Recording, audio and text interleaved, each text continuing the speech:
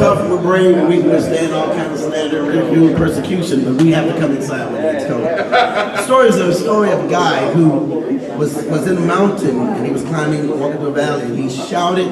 He was on one side of this great, difficult crossing, and he asked a question to the person who saw on the other side. He said, "Hey, can you tell me how to get to the other side?" And the guy shouted back at him and said, "Hey, you're already on the other side." So we're here this morning because we're trying to get to the other side. But the question is, what if we're already on the other side and we're in a safe place? We're here, and we'll thank you for being part of the re-election presentation of Councilman Atkins. And we need to start out with a prayer to seal the other side. Father, we thank you this morning because there are so many places that we could be, and there are so many things in this world that are still going on. In the midst of all of it, Lord, we still need protection over our families, our communities, our homes, and Lord, our leaders. So we pray this morning a hedge of protection, put a fence around those who are being elected and re-elected to do great things. Thank you for the vision that you have given Brother Atkins, and we thank you for the supporters that support that vision. And Lord, sometimes we all get weak, and we need strength, and we need support from those who know our history and those who understand our destiny. So we just thank you this morning for bringing us together, and thank you, Lord, for such awesome, wonderful weather. In Jesus' name, amen. Hi, everybody. I'm Mike Rawlings. I have had the honor to serve our citizens for more than 7.5 years. One of the great pleasures I have had is getting to know other council members and other people that I didn't know before I started this venture. One of those individuals was Atkins. And there is no question in my mind that Tanel has been an unbelievable support to the citizens of District 8 and to the citizens throughout our whole city, and to me as mayor. If you know Tanel, you love him, because Tanel's heart is in the right place. He wants to do what's right, and he epitomizes what I tell my kids. I say two things: work harder than the next guy, and do the right thing and be nice to people. And that's what he does. He works day and night. At 5:30 in the morning, he's on the phone till midnight. He takes care of his family. He takes care of the interest of this city. And he has, in many ways, taken care of me too. So personally, I want to say thank you. I couldn't have done this job without his friendship and without his support. But knowing that it's not about each of us, it's about our city, it's an important issue that is coming up this May. A major city council election is taking place. Many members are leaving and new ones are coming. And we've got to make sure that we have a strong foundation in this city. And that's why I appointed Mr. Atkins to be Chair of Economic Development and Housing. That's why I go to him when there are tough issues and I get his advice. And you know what he does? He doesn't just off the top kind of give me an opinion. He says so often, I need to talk to people. I need to talk to citizens. And he gets back into the community and talks to people. And then his point of view has the wisdom of transparency and of a community that is remarkable.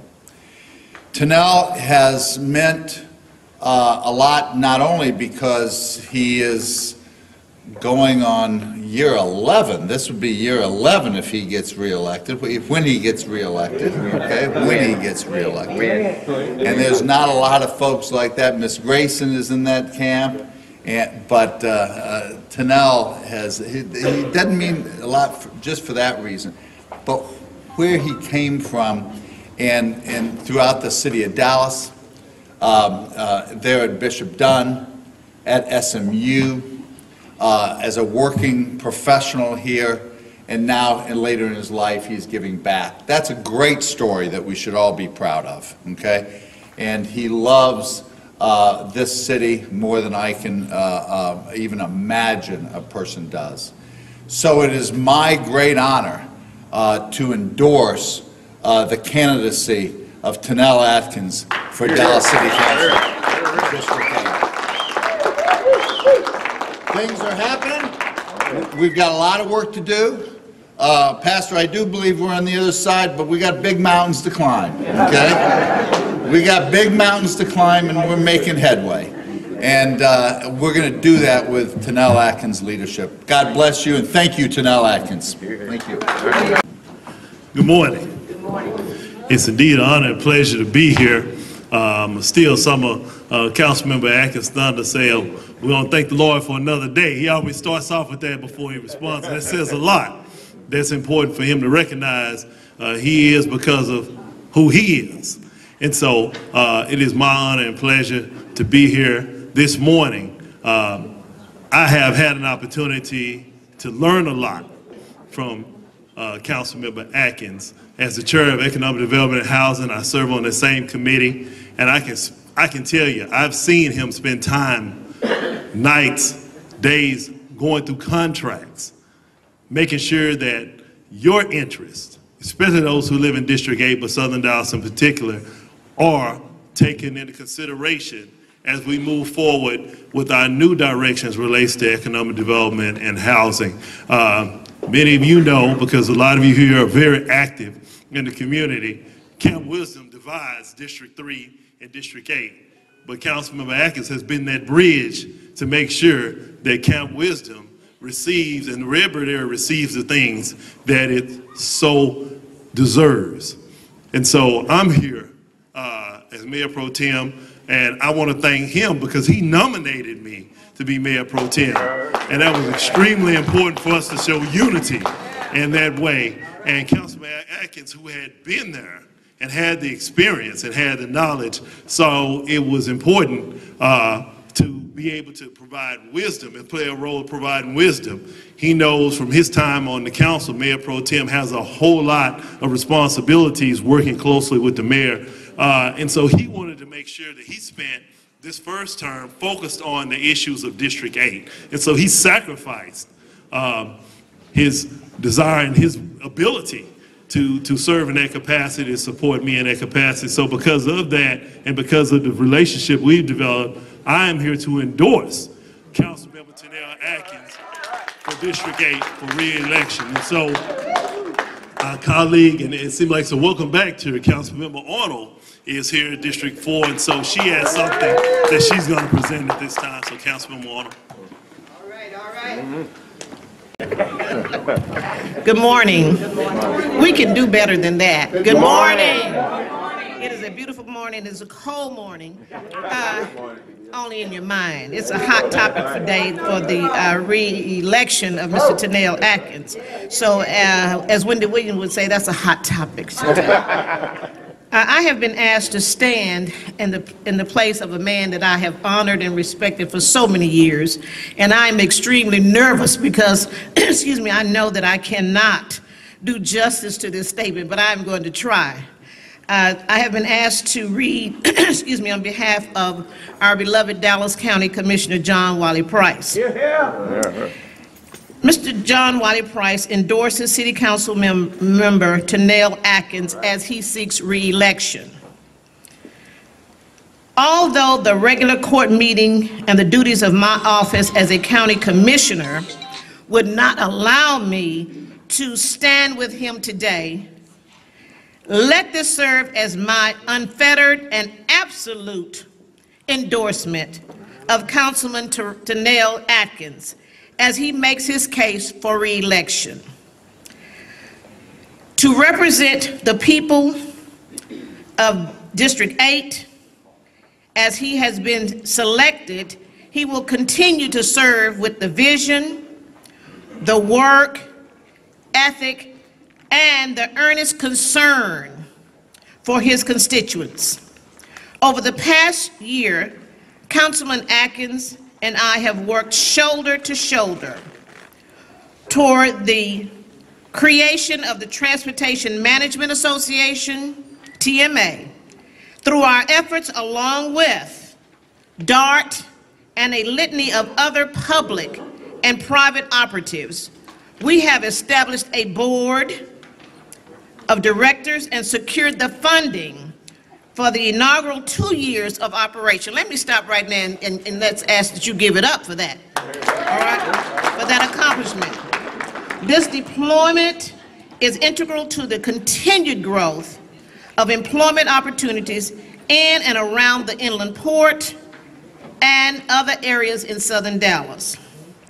Inasmuch as our districts overlap, we are forging a new conduit of, let me get this together here, conduit of commerce by enhancing public transportation in the southern sector.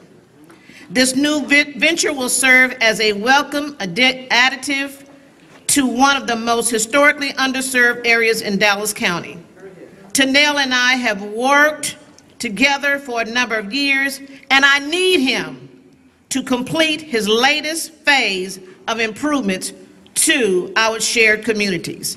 So I am asking that you join me, Dallas County Commissioner John Wiley Price, in supporting Tanel Atkins in this spring. His experience is vital to the growth and development of Dallas County. Once again, Tanel Atkins, re-election, Dallas City Council, District 8. Give it up for him. You all can do better than that, 11 years. So I just added that little bit. I don't know if Commissioner would have done all that, but I do know that it is with honor, as I said once again, that I've been asked to stand in the place to give the words, and so I'm extremely honored, and also honored to continue to work with you, Mr. Tanel Atkins. Thank you. Good morning, everyone. I'm Peter Brodsky, the majority owner of Redbird, and I've got the honor of introducing the man of the hour, Councilman Atkins. You've heard from several people who've worked with Councilman Atkins as colleagues. I want to tell you about my work with him as a partner, because that's really what he's been on this project.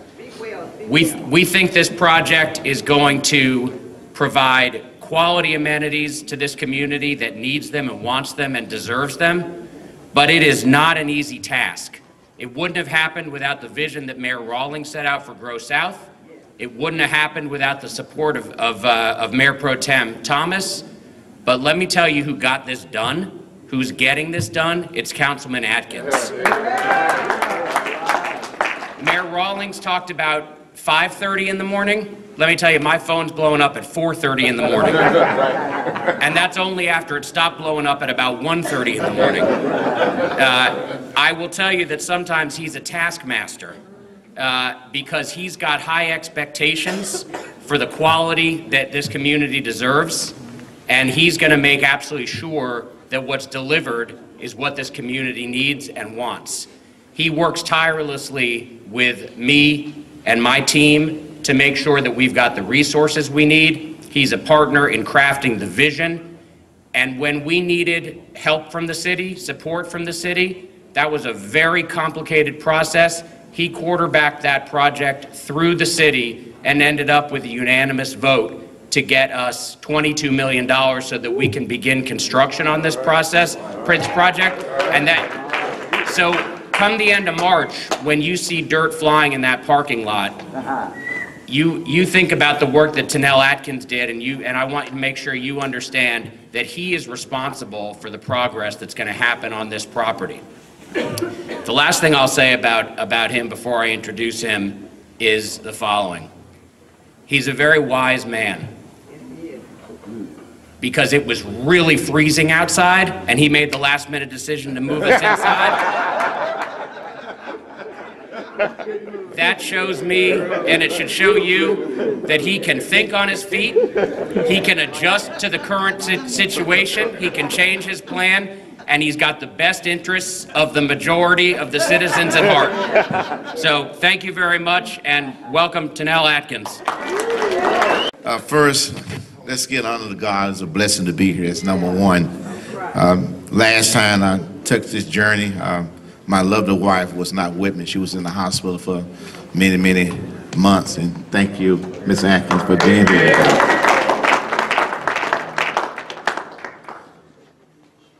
There are many public officials. Mayor Mike Rollins, thank you for coming today. Alan Magoo, thank you also, my colleague. Lee Kleiman, thank you for the barbell tip. Valley View, Redbird, and we're gonna work together. Scott Gregg, thank you, Scott, for helping me through the housing project policy. Rick Callahan, thank you also. My favorite state representative, Helen Giddens, thank you for being here. And there are many more, and also Carolina, thank you for coming back. We almost had a quorum here, right? No, I'm not running for mayor. Not running for mayor, not me. You know, I first want to thank you for bringing me back to Dallas City Council. In the last election, I ran on the platform, then doing more for the district and also making sure our district is represented by your choice and not subject to under influence from entry from other part of the city. I firmly believe we need leadership from District 8 in order to be sure our voices are heard and we have a chance of making progress together. No one had the same level of experience representing District 8 or the in-depth knowledge of how the city works than I do. I have been passionate about our city and district for many entire career in public service. I still wake up excited every day. I am working hard for you as chair of the Economic Development and Housing Committee and the member of the Committee of Mobile Solution, Infrastructure, Sustainability, and Government Performance and Financial Management. We are making real gain. The $22 million here at Redbird. We are bringing more jobs to the inland port with Vistaprint, also with Discount Tire. We had a Chipotle, now we got a Starbucks. All right.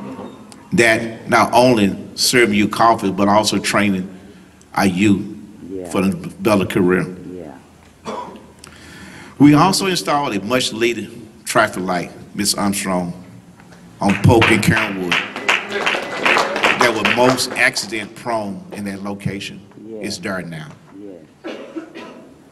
We're also working with Commissioner Price to make sure that we have people, citizens in Dallas to have transportation to get to work. Jobs. We got to have jobs. And we do have jobs, but we also got to fight transportation. And I want to thank Commissioner Price and Gary Thomas for working together to make sure that we will have the avenue to get to those jobs in the port. We all talk about trails. Now we have UNT. We got a trail system will be connected from Rundle Spring to Glendale Park, cross Joppy, also cross to the golf course. That's a trail that we can hike, we can walk, we can bring community together. But also we got a Brian Nelson. You know, we have roughly over 200,000 or 300,000 people come to Pleasant Grove for the first time to see a great city, that we are not a tale of two cities. That is a myth we're gonna portray and that's gonna disappear. We're not gonna be a tale of two cities. We're gonna be one great city, east, west, south, and north. We also talking about policy, economic development policy. We are going to have the policy that's going to make up and realize that all these times we talk about the Tale of Two Cities, we're going to bring policies together to make sure that we have high-rise, hotels, five-star restaurant, south of 30, where 14% of the 14% of the tax base and almost 50% of the population is south. We are going to be a strong city. We're going to build together as a community, as one community, not two communities, not 3 or 4, but one as a whole.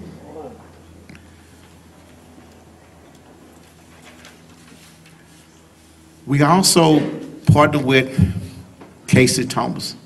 We talked about the seniors. The trip we went to San Antonio, and we're looking at that we are growing younger, not older, and better, like wine, aging together. But we realize that we do have a duty for our seniors who are over 60 years of age. And that's why Case and I went to San Antonio and came together and said, we got to make programs for our seniors to make sure they got help, the right eating, the nutrition of life. And that's why WellMed is sitting over here right across the street. It's not for you, it's for us. Thank you, Casey Thomas, for that vision to go down to San Antonio to do that. We also talk about unemployment. Our unemployment is down in the city of Dallas. Believe it or not, it's down. We need more affordable housing.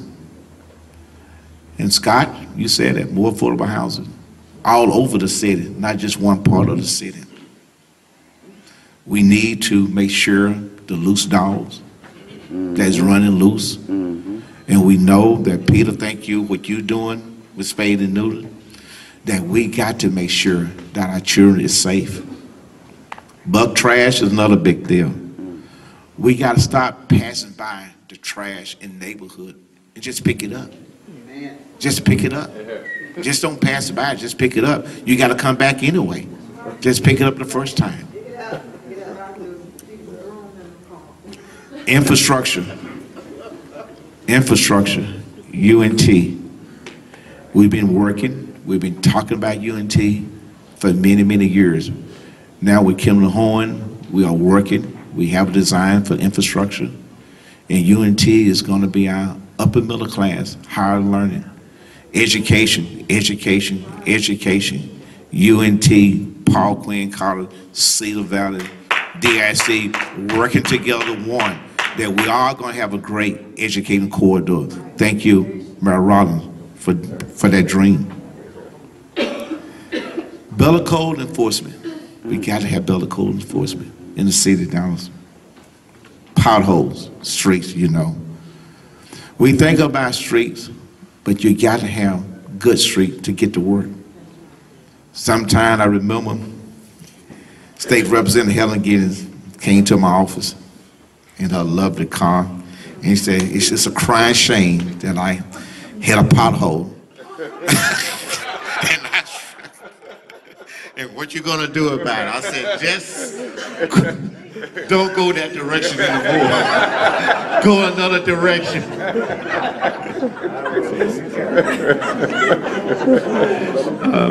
My goal is to continue to work that will take the myths out of the Tale of Two Cities.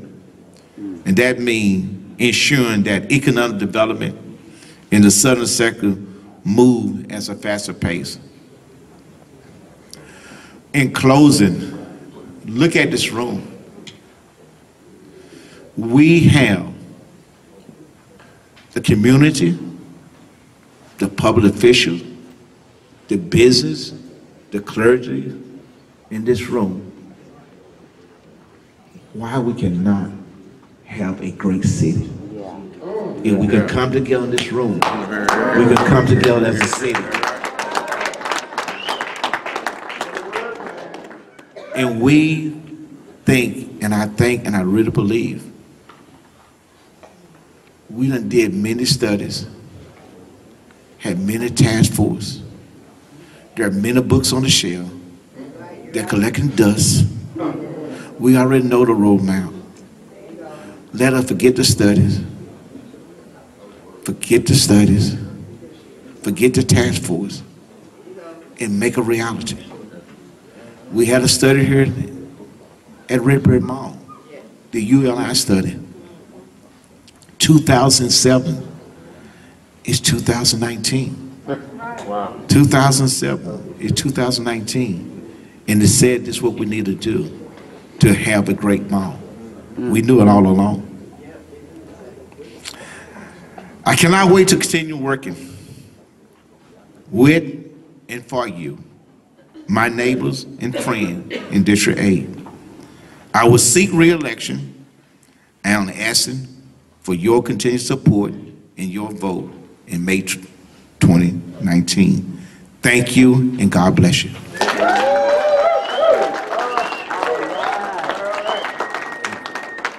If there ain't a question, you can dismiss.